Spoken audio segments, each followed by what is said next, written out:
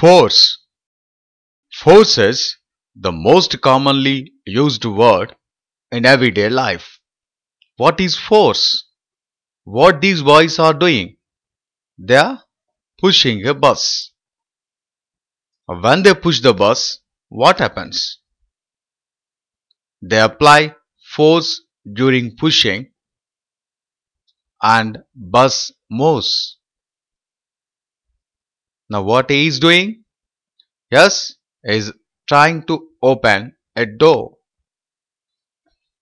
He tries to pull so that it opens. He applied force to pull the door. Now in these two examples, what you are observing? You notice a word force, which is associated with either pull or push, which causes some kind of motion. Suppose you want to move a body, what you will do? You have to push it. Suppose you want to stop a body which is moving, then you pull it. If you want to change the direction of motion, then what you have to do? You have to apply some force. See here, a boy is pulling a chair. Is he applying the force?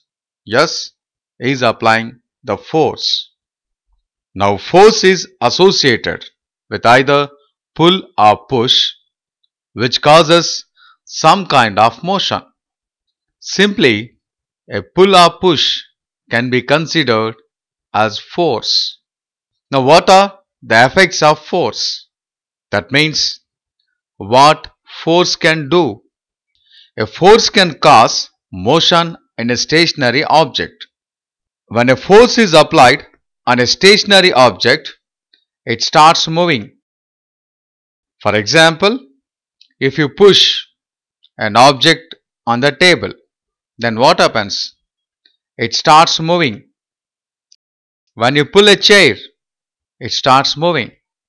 However, it is not necessary that a force can always make a stationary body to move. For example, you see this, he is trying to push a stationary wall. It will not move. Is it mean he is not applying any force? Yes, he is applying the force. He will tie after some time, but the wall will not move. The reason is that the force applied by the boy is not sufficient to move the wall. However, his action of push, that is, the force has tried to move the wall. That means when you apply a force, it causes motion. It is not necessary always it should cause the motion, but it tries to move. A force can stop moving objects or slow them down. Suppose you consider you are riding a bicycle. If your friend pulls it from behind, then what happens? Automatically, it is going to slow down and may stop. That means if you apply force in the direction opposite to the direction of a moving body, the body slows down. Similarly, if we apply brakes to a moving bicycle, it first slows down and then stops. We ourselves have to apply force to stop our bodies while running. A cricketer stops a ball by applying force in the direction opposite to that of the ball. From these examples, it is clear that a force may stop a moving body or may reduce the speed of moving body.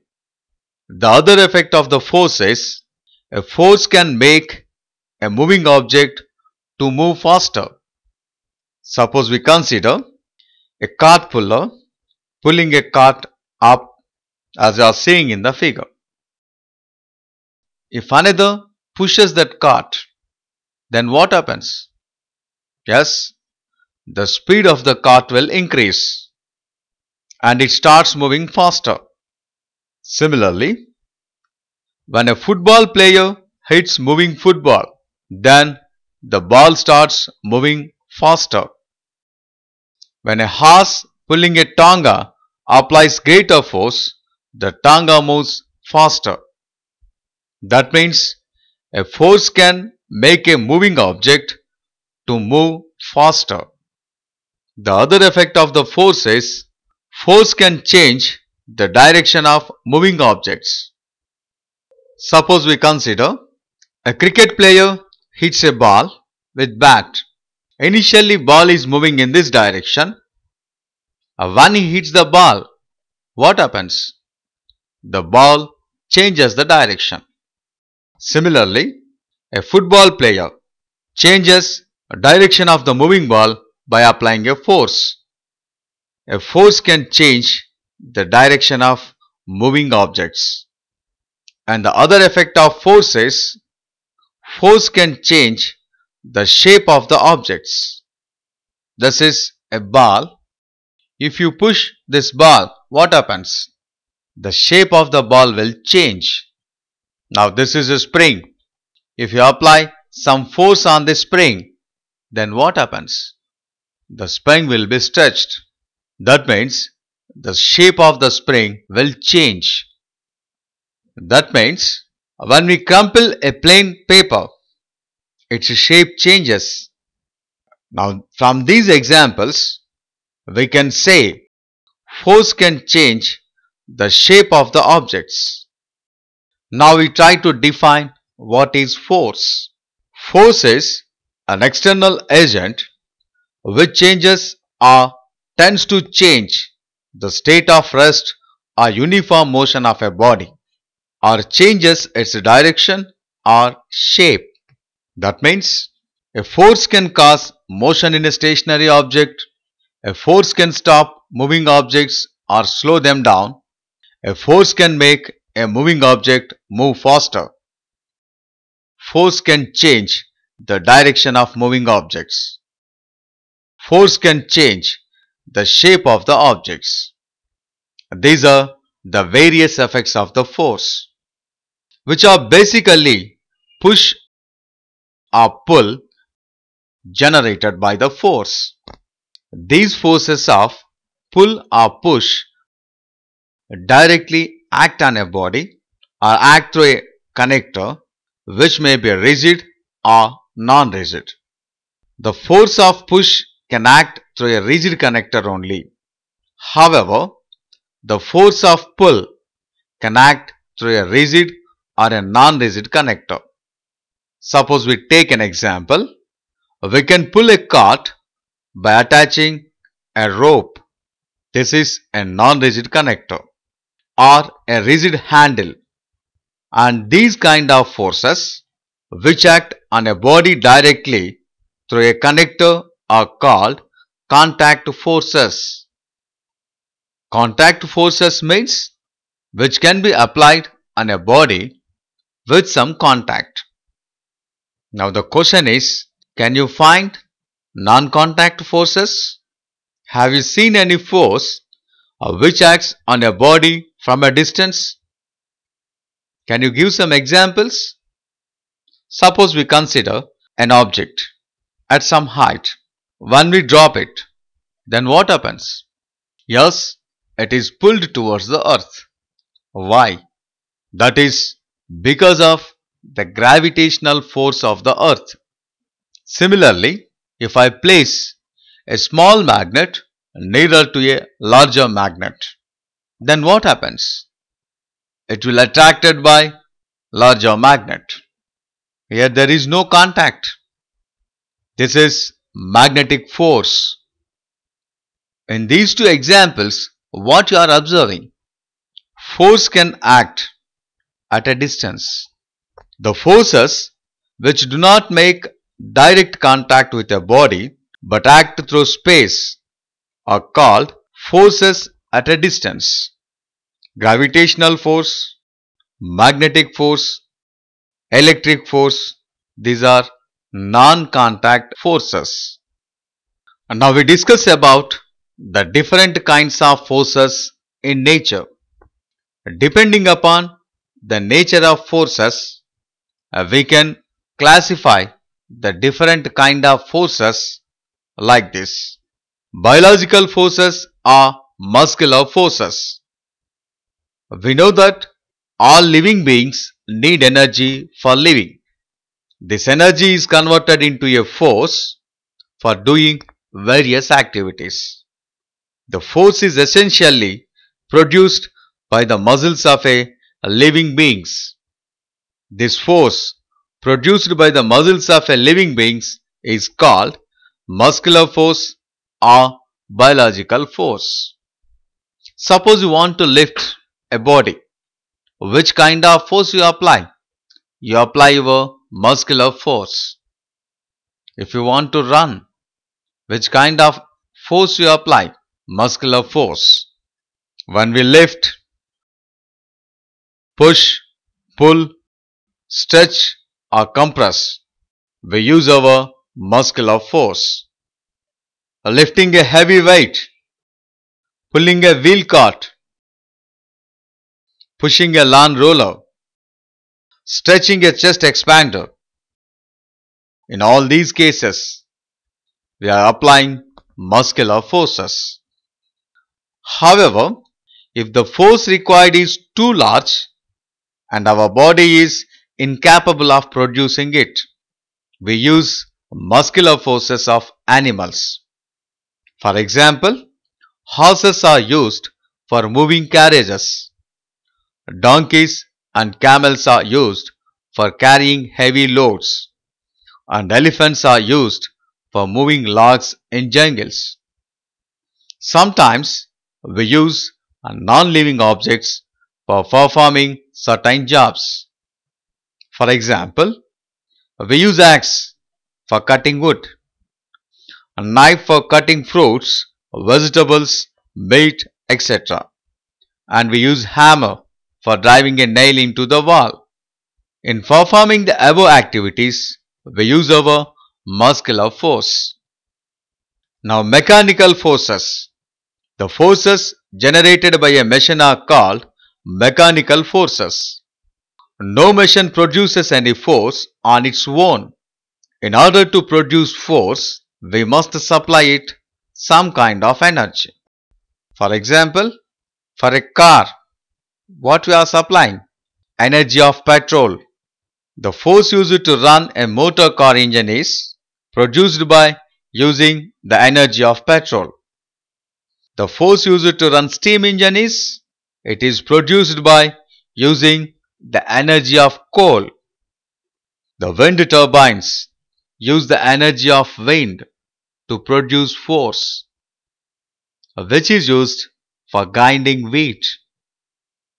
Sailboats, they also use the energy of wind to produce force which moves the boat. And the energy of flowing water is used to produce the necessary force which runs a generator to produce electric current. Another kind of force is gravitational force. When you drop an object from height, then what happens? It always falls towards the ground. What is the reason? Because of Earth's gravitational force, it is pulled towards the Earth. The pull exerted by the Earth on the object is called force of gravity or gravitational force. Even when we throw an object vertically upward, the force of gravity of the Earth at once starts acting on it. Firstly, it slows down the object. Then it stops the object. Again, finally, it will be pulled towards the Earth. It is the force of gravity which gives a weight to an object. Weight is basically the force of gravity acting on a body. The force or pull by which an object is attracted towards the earth is called its weight. Now the question is earth only having the gravitational force? Yes, not only the earth. In universe, every mass can exhibit gravitational field or force. Sun, it is having the gravitational force. Because of the gravitational force of sun, Earth is moving around the sun. Because of the gravitational force of Earth, Moon is moving around the Earth. In universe, between any two masses, you can find this attractive force, that is a gravitational force. This gravitational force is an attractive force you can find between any two masses in the universe. Is weight is a force or not? Suppose we consider a stone is in your hand, then how you feel? Some force is pulling your hand downward. In order to stop your hand from moving downward, the muscles of the hand apply an equal force in the upward direction. This force just balances the force of gravity due to the earth and does not cause any motion. Now you take this small activity to show that the weight of a body is a force. As I was seeing in the figure, suppose we want to increase the length of this rubber string, then what we have to do? Yes, by applying some force, you can increase the length. Now you see here I am tying some weight to this rubber strip. Then what happens? The length of this string is also increases. That means you applied some force here. Because of this force, you are getting some effect. The same effect you can get using this weight. Then what we can say? A weight is also a kind of force. Now another kind of force in nature is electrical force, and this is another kind of force which can pull or push objects. You take some piece of small papers, place these papers on the table. Take a plastic ruler from your geometry box, rub its one end with your hair.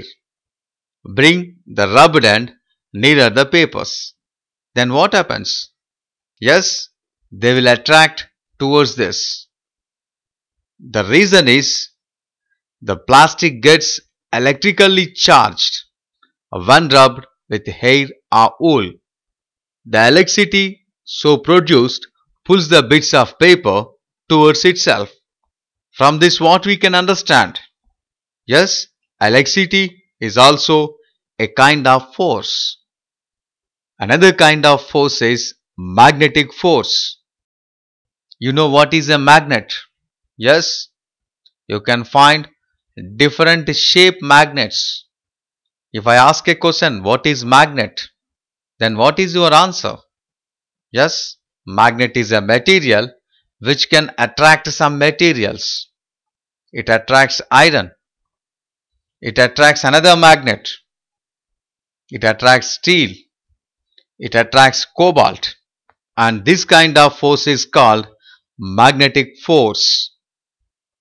That means the force by which a magnet attracts or repels objects of iron, steel, nickel, cobalt called magnetic force. Magnetism is a property which can attract or repel some materials in the nature. The materials which can affect by the magnet are called magnetic materials. The force by which a magnet attracts or repels objects of iron, steel and cobalt is called magnetic force. Suppose you consider an object of iron or steel, it will attracted by the magnet. You take some nails made up of iron in a bowl and take a ball magnet. When you place this magnet into this bowl, then what happens? Yes, the nails will attach to this magnet. That means a magnet exerts a magnetic force which pulls the nails towards itself. Now I am taking another activity. This is a metal car. I'm going to show a magic to you. Without touching with the hands, I can move this car. How it can be moved? Yeah, because of this magnet. Now one important thing you have to observe here. This wood is a non-magnetic substance. The car material is a magnetic substance. It is made up of some metal and this is magnet. You cannot attach this magnet to the wood. You can attach the magnet to the car. But we can place the wood in between car and magnet. Then what you can understand from this? A magnet exerts magnetic force on the objects made from iron, and the magnetic force can easily pass through substances like wood or glass. That means the magnetic force can easily pass through substances such as wood, glass, clay, etc.